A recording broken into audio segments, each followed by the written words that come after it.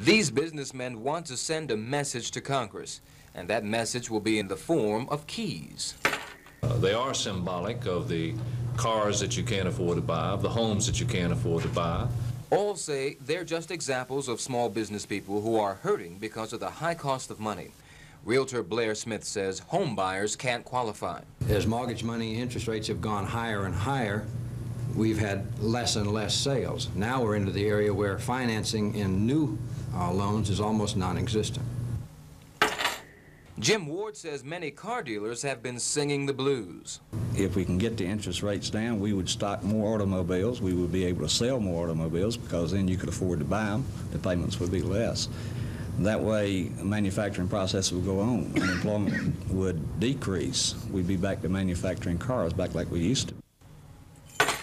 We want Reagan administration and the federal government to stick to the game plan, and that is keep the federal deficit to $42.5 billion in 1982 and balance the budget in 1984. We're convinced that interest rates will not come down. The rate of inflation will not come down until that's done.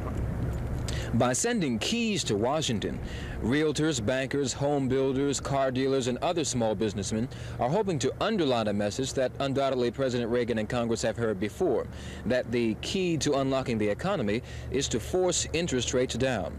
Now, people are invited to bring their keys here in Hampton to the Chamberlain Hotel Friday at 6 p.m. for a mass rally.